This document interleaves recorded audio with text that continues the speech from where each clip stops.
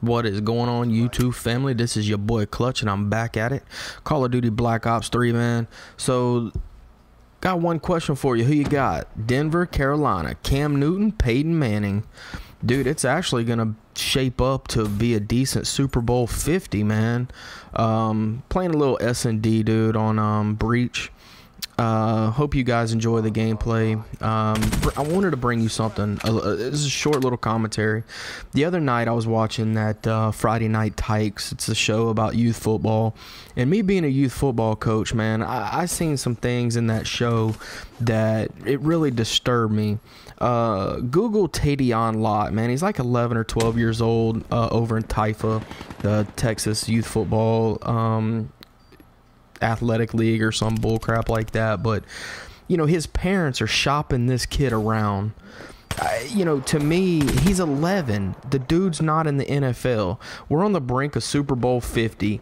This dude is 11 years old, and his parents ought to be ashamed of themselves the way that they're shopping him around.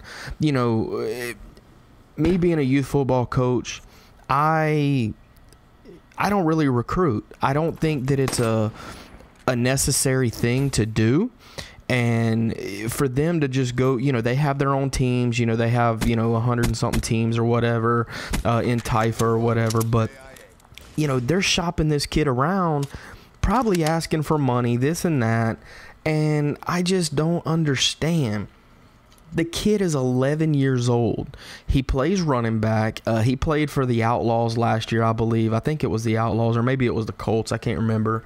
But check it out, man. It's on Esquire network. It's called Friday Night Tykes. These coaches, they think that they're in the college football playing Alabama for the national title. Really bothers me. These are kids, 10, 11, 12. They don't need to be shopped around like that, because basically it's telling that kid that it's okay to pick and choose of where you're gonna play. No matter where you live or what team is around you, the love of the game is taken out of it, but because of the coaches and the parents wanting to win. You know, the fundamentals of playing football, footwork, speed drills, blocking drills, tackling drills, keeping these kids safe takes a back seat to winning. Takes a back seat to winning championships.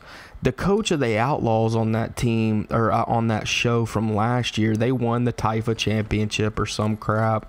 And now Snoop Dogg, look at this dude in the corner. Really? Anyway, now Snoop Dogg's involved with this whole deal. Just it's a money-making thing for these people. And they're forgetting one thing. They're forgetting the love of the game, and these kids love to play football.